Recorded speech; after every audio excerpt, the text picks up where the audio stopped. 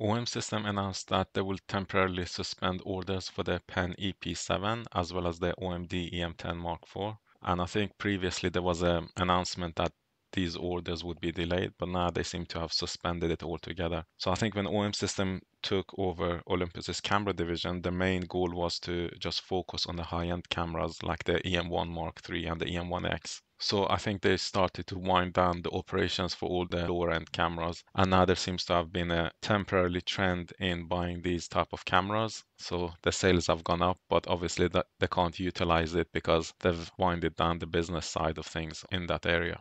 Seven Artisans announced the new 50mm f1.4 Tilt-Shift lens, and this comes in a micro four third mount as well as a few other different mount types. Sigma has temporarily suspended orders for their entire DC-DN lens lineup, which includes some micro four thirds mount lenses as well.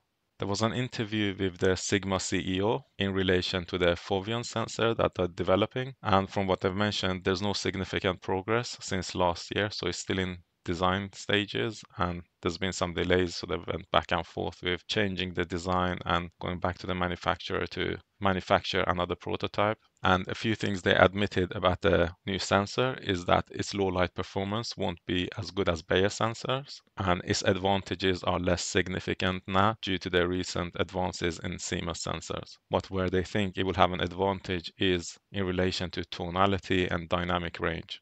And it would be interesting to see whether Foveon sensors will come to micro four third cameras in the same way that Sigma is producing lenses for a lot of micro four third cameras. SanDisk announced the 4 TB SD card, so that's an interesting thing because that means in your Olympus camera or Panasonic camera you can have two 4 TB SD cards, which gives you 8 TB of storage. So that means you can use your camera with 8 TB of storage without needing to change SD cards or delete files for at least 1 week of work. Insta360 announced their new version of the camera, so the Insta360 X4, and it's larger and heavier than the previous version. So the previous version was the X3, and I think there's two problems with the size and weight of the new one. So one is when you have it on top of a pole, it's a lot heavier, so whatever stick you have will bend a little bit more, so that will be a little bit less stable.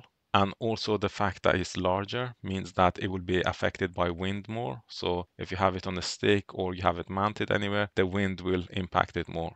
The Insta360 X4 doesn't have live streaming functionality yet, but from what they've mentioned, they're planning to bring live streaming functionality to this camera as well after some firmware updates in the future.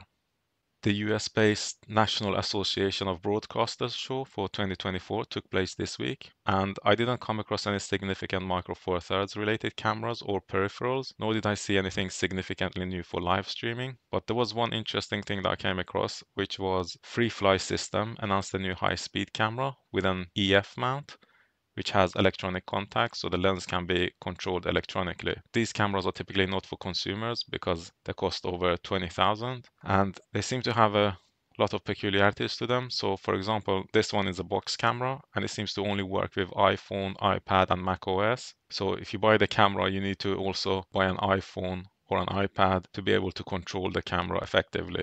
So this is one of the things I don't like when buying certain equipment is that you buy the equipment and it's not ready to function. You have to buy additional things. For example, in this case, it doesn't work with Android devices or PCs or different operating systems. So you have to buy a specific thing like an iPhone or iPad, and then you need to install it and get everything to work. So the investment in time and money becomes a lot more than just buying a system that works out of the box. So I think this is not really for consumers, it's more for companies that are investing heavily in actually running these things for a sporting event or, I don't know, wildlife or engineering purposes.